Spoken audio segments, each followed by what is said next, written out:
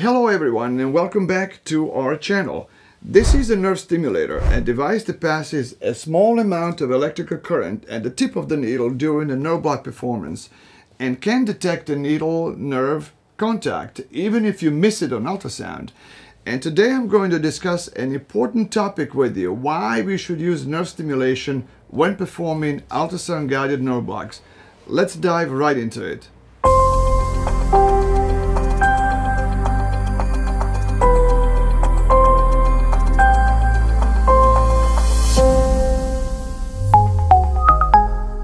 I know what you're thinking. The denizens of the high towers of societies and regional anesthesia journals might strongly contest this, quoting a lack of evidence. However, I urge you to consider a more comprehensive viewpoint. Discounting the value of nerve stimulation is a narrow-minded approach and carries a risk of patient harm and negative perception of the safety of nerve blocks, and it leaves practitioners exposed to the risk of medical legal scrutiny.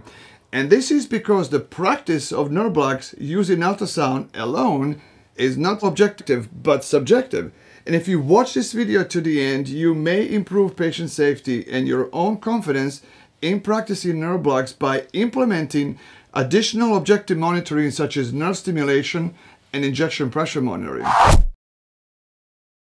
Performing nerve blocks using only ultrasound is subjective and dependent on operator interpretation, image quality, and numerous other factors. It is akin to flying an airplane using only visual clues. In fact, the available data demonstrates that even experts may miss an intraneural injection in almost 20% of the nerve blocks by using ultrasound as a sole monitoring tool. Adding distance and collision alarms to cars and airplanes dramatically enhances the safety for the drivers, pilots, and passengers alike. This is precisely what the nerve stimulators do when used with ultrasound. They can detect dangerous needle-nerve position and needle-nerve contact before the needle enters the nerve and causes the potential harm. Think about how the auto industry uses distance control sensors. These sensors provide a safety net, just as nerve stimulators can alert anesthesiologists to proximity to a nerve that might be missed on ultrasound.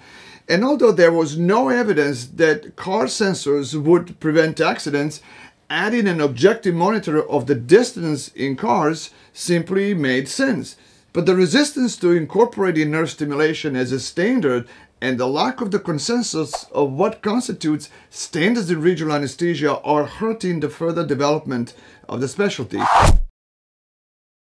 While the regional anesthesia experts argue on their panels that there's no evidence that nerve stimulators add any additional value, they completely ignore the fact that just like not everyday car user is a professional driver, there are anesthesiology professionals who need to use nerve blocks but could use additional instruments for safety, such as a distance alarm. Let's take a historical example. In 1986, pulse oximetry was added by Eichhorn based on his paper in the Journal of Anesthesiology as a monitoring tool in anesthesiology, and in 1989 already became the ASS standard monitor during the administration of anesthesia, although the evidence still does not exist that pulse oximetry improves patient safety. However, it simply makes sense to monitor blood oxygen saturation objectively instead of relying on the color of the patient's skin or the color of the blood in the surgical field to judge the oxygenation. Moreover, the use of pulse oximetry allows medical professionals to objectively communicate about patient's condition.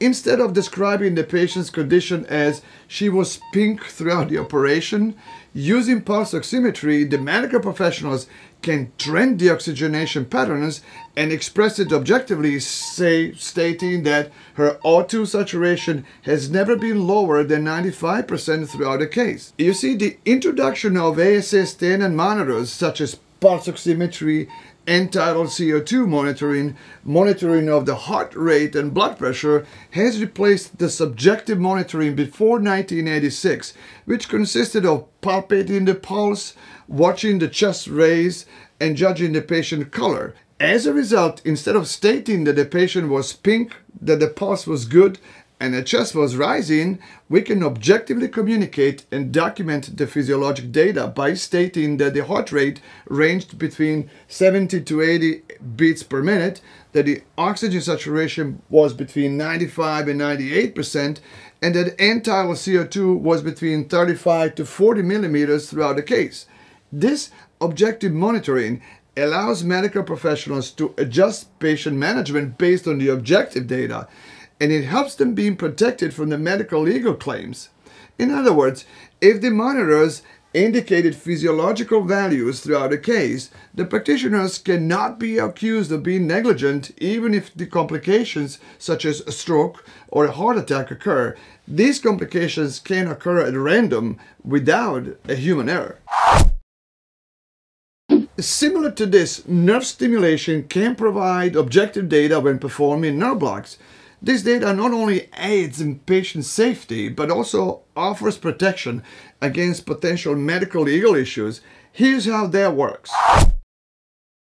The nerve stimulator passes a small amount of electrical current every second, and you set the nerve stimulator to 0.5 milliamps and let's say 2 hertz, meaning every second you get 2 of these pulses of 0.5 milliamps that pass on the tip of the needle.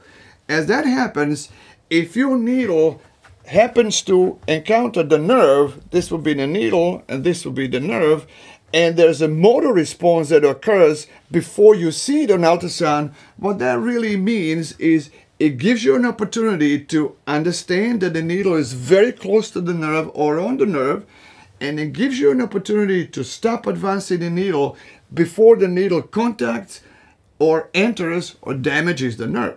In other words, if during the needle advancement on the ultrasound you visually miss the needle-nerve contact, an unexpected appearance of a distal motor response to nerve stimulation will alert you that your needle is already close to the nerve, on the nerve, or even intraneural, and this gives you an opportunity to refocus on the ultrasound image to see what you have missed. Now, neurologic complication during peripheral nerve blocks can still occur, even if you've done everything right. But if you use nerve stimulation and documented a lack of motor response, it demonstrates that you took all possible precautions to avoid nerve injury. Now, this is totally different from giving a deposition trying to defend yourself and saying that the plaintiff's team should trust you that you saw the nerve on ultrasound and you injected outside the nerve, because it is difficult, if not impossible, to document and store in the medical record ultrasound data or ultrasound movies. The nerve stimulation, however, is objective, a binary data. You either had a motor response to nerve stimulation or you did not have a motor response to nerve stimulation. This is very powerful and definitive in your defense and patient's benefits. Couple this with objective injection pressure monitoring during injection of nerve blocks, and it becomes clear that you've done your utmost to ensure patient safety, giving you confidence in the face of any potential legal challenges. In an upcoming video, I will delve into the subject of injection pressure monitoring, an underutilized but incredibly important monitoring concept. But for now, let me conclude by saying this. Implementing objective measures like nerve stimulation and injection pressure monitoring won't completely eliminate the risk of neurologic complications, but it does assure you and your patient that you've done everything in your power to mitigate their risk. Documenting the presence or absence of motor response during nerve block performance is a very powerful objective statement, because as opposed to ultrasound, which is visual and subjective, nerve stimulation is either present or absent. And if it is absent, while it does not comprise 100% protection, it strongly indicates that the needle nerve contact or intraneural needle placement was unlikely.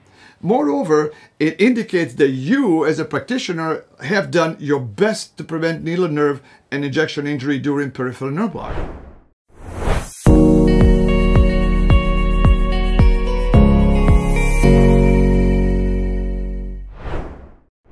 Thanks for tuning in today, and don't forget to like, subscribe, and turn on the notifications so you don't miss our next video. Take care, everyone. Until next time.